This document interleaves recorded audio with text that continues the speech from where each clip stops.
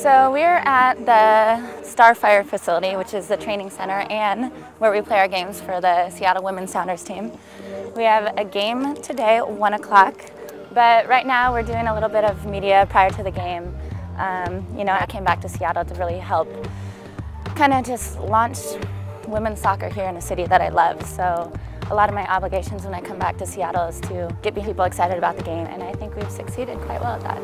In a high-profile, high-pressure, multi-game tournament like you're heading into in the Olympics, what's your most important job as a goal? Just focusing on myself. Japan's good, Brazil's good. Teams are going to get through our defense, so I have to accept that it's going to break through. And at the end of the day, if my positioning's right, you know, if my footwork, if everything's right on my half, I'll make the save.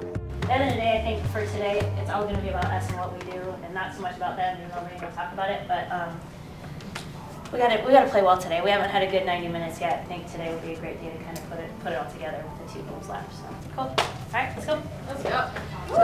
If you live in the Northwest, you know how many kids play soccer. You see how many club teams there are, and you see the passion behind the sport. So of course there should be a women's team, but it takes steps, and the first step is to really promote this second division team, which is, you know, the women's Seattle Sounders, at a smaller level, but in hopes that it grows and grows and grows and grows. And now your Sounders women's starting lineup in goal. Number 1, Hope Solo.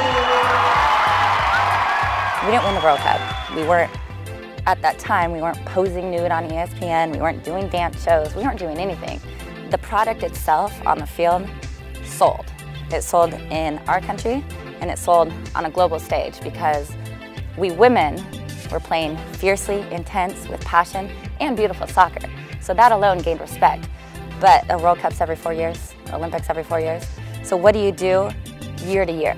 You have to keep in people's minds day in and day out. And the only way to do that is to go mainstream. You continue to be on ESPN, you continue to do, you know, a dance show where there's millions of viewers, and now all of a sudden the audience expands. And now I have 60-year-old women saying, "Oh, I know you from Dancing with the Stars, but now I'm so excited to watch you in the Olympics." It's broadening our fan base, which for the longevity of the sport, we have to do.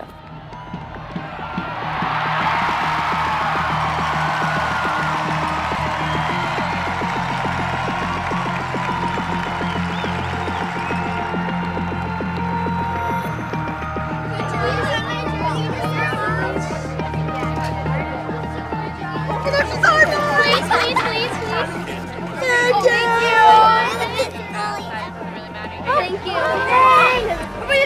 She loves you, like, loves you. Keep in mind we have a little off time in between camps in preparation for London. And my national team teammates, a handful of them, want to come all the way to Seattle, live here in their off time, in the 5 days we have off, live here, train here, and play here. There's a reason for that. And you know, you have to have gratitude to the Seattle Sounders because they're giving us reps, they're giving us practice to prepare ourselves for London, but also seeing my teammates. So it constantly keeps you fresh and thinking and sharp, but it's all in preparation for London. We're helping the Seattle team, but at the end of the day, what's going to help the sport the most? We all know it. It's putting a product together, a beautiful product in London together, and it's bringing home the gold medal as well.